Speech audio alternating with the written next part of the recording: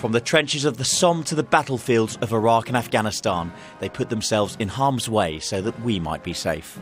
But more people than ever are being publicly unmasked as Walter Mitties by genuine ex-service people. You're genuine, right?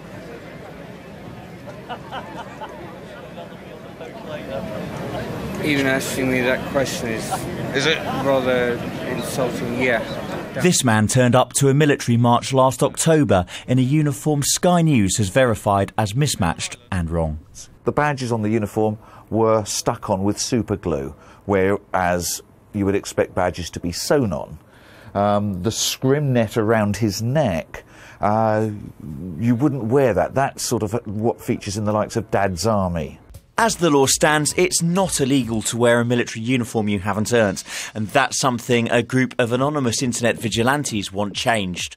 They say they've exposed more than 300 Walter Mitty characters since 2012 for exaggerating or simply fabricating a military history. Maybe it's the legacy of Afghanistan or perhaps just the consequence of social media. But for whatever reason, more men, and it is almost exclusively men, are pretending to have served in our military. Now that's wrong of them, there's no doubt about that. And you can see why so many service people and veterans find it so offensive. But do these people really deserve to be humiliated so publicly? Richard Lee believes he was unjustly exposed. You get your commission on day one, so from day one of joining, you become a second lieutenant and you refer to yourself as a second lieutenant and as a Royal Marine. Military sources have confirmed to Sky News that Richard Lee served as a Royal Marines officer from September 2007 to October 2008, but he dropped out before earning his Green Beret. We had to get the police involved in numerous occasions. We had to actually have the police stationed at our house.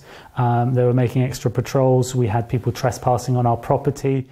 He was named by the group after his race company's website marketed his military credentials. So I believe it's factually correct here, and the term and the prominence within the page is not the great amount, and it didn't appear on our page for a long period of time.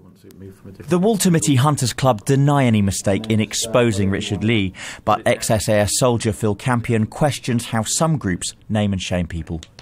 I do 100% get where this stolen valour thing comes from, but to gang up and you know, sort of like expose people and do it to the degree of mickey taking that they've done, banter or not banter, for me takes it a step too far sometimes. It's a psychological game of hunter and hunted. Many people question any form of vigilante justice and the lack of accountability that goes with it. But the Walter Mitty Hunters Club says until the government passes a law to stop people wearing uniforms they haven't earned, they'll carry on doing the job they feel the authorities ought to. Sean Dilly's Sky News.